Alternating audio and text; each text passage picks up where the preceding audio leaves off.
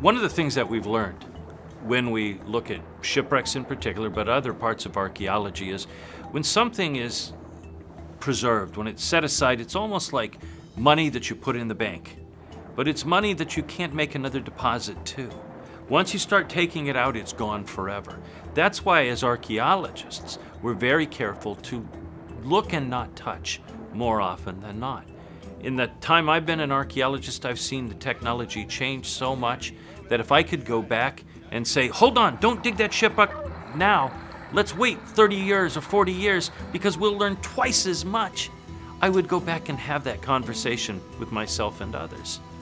But by the same token, too, what we also learn is that these shipwrecks not only are repositories of the past, they're people's graves in some cases.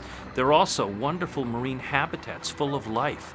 So why should I, as an archaeologist, go to the bottom and say, okay, we're going to take all of this marine life off, we're going to take away this home for all these fish, and we're going to bring it to the surface, when it's there sitting as an untouched museum that meets all of those needs, or that's a beautiful place for divers to go and visit. That's why we have sanctuaries. That's why we set these areas aside. It's not to just go and take. It's to look, to observe, to appreciate, and in a few cases, if it's that important, to intervene, take maybe this or that. A doctor, when he operates, doesn't take everything out of you. He might take a little biopsy as a sample to learn what's making you sick. And so that's how we approach it with shipwrecks. That's how we approach it with most anything in a marine sanctuary.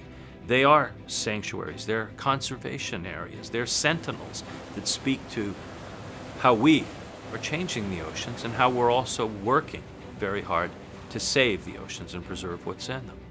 So we, for the most part, leave only bubbles and take only photographs.